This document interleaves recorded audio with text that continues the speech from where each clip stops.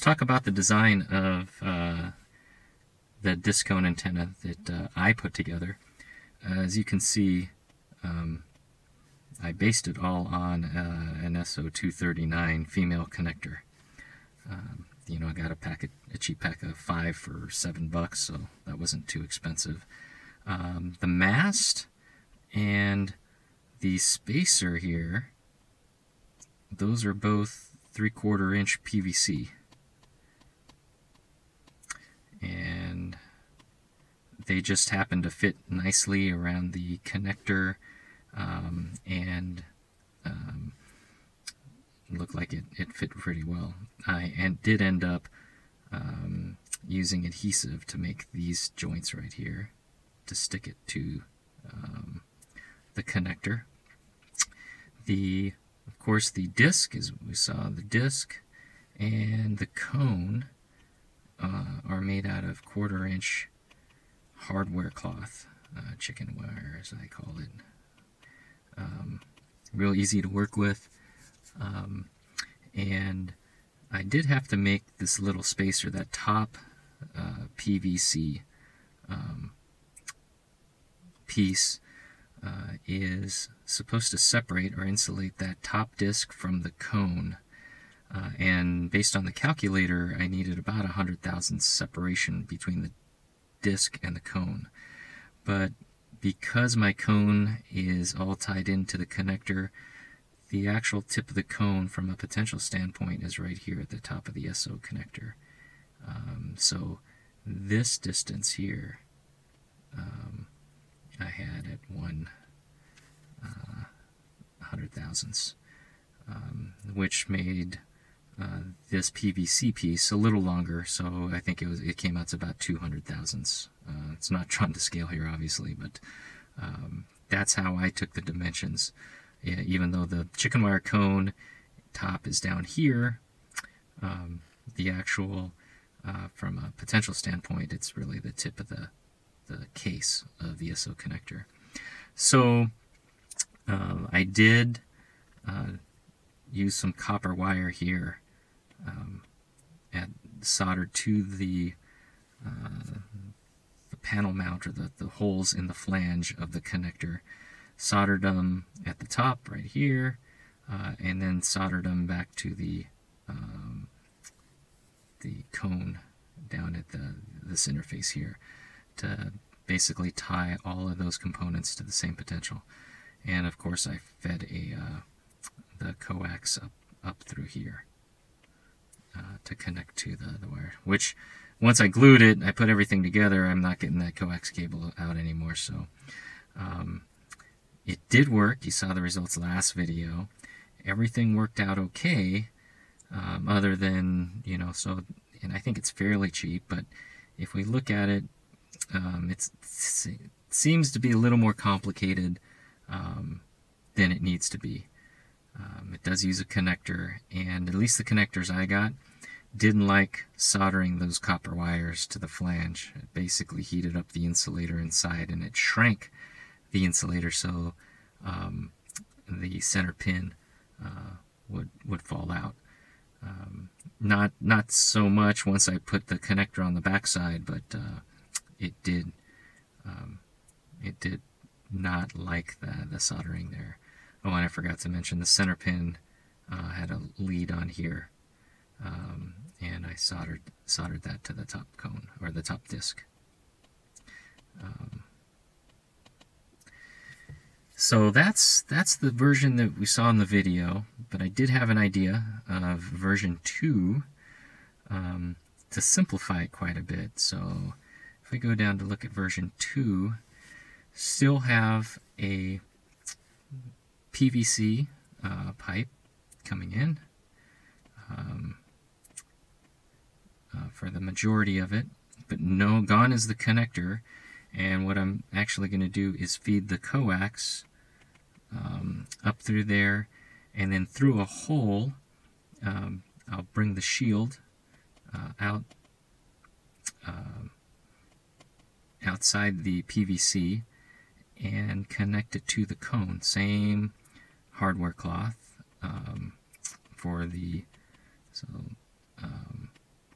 for the cone and the disc. And this will come up, and the center conductor will stick through the cone, and then of course another solder that.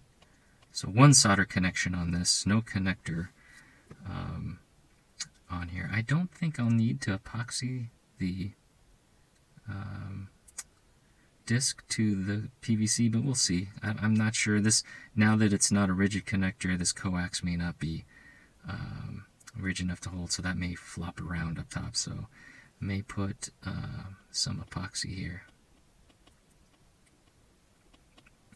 just to keep that cone in center. And then what I was looking at is to hold the cone on, I do have some stainless steel tie wraps that I use for my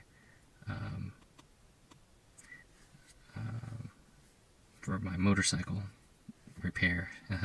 You know, when we're out on the field, they come in handy. They're pretty cheap. You can find them on Amazon.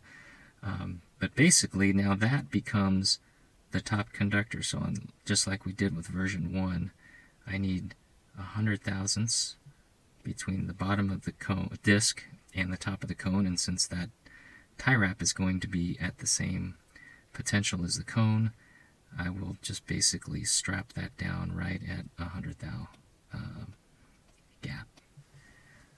And I think this will be much simpler on the to make, and it'll be a lot cheaper.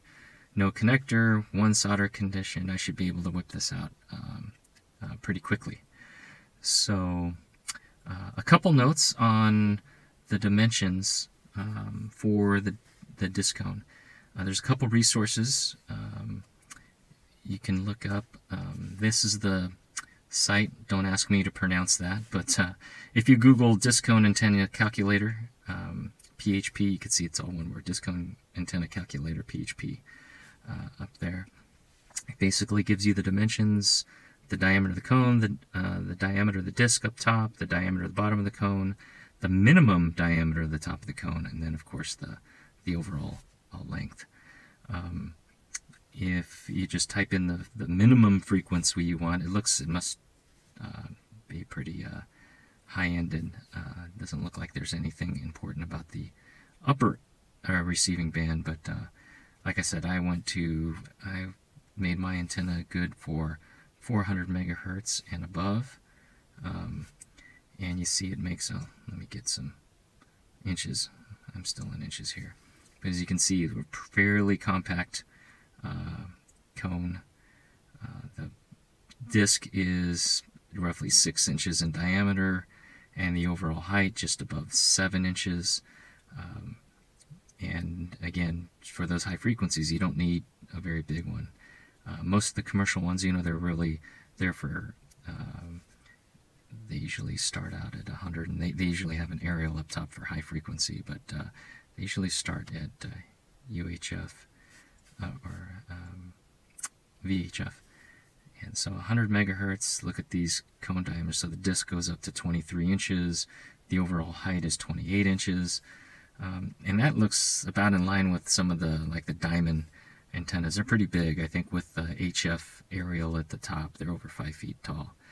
So mine is pretty simple, small. I can put a couple of them up in the attic or outside.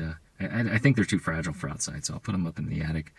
As you can see, as you remember, I got pretty good performance out of it just sitting it in the middle of my room next to the desk.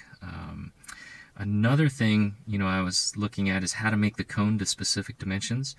Well, going back online again, there happens to be a website for making a template to cut out to make a cone.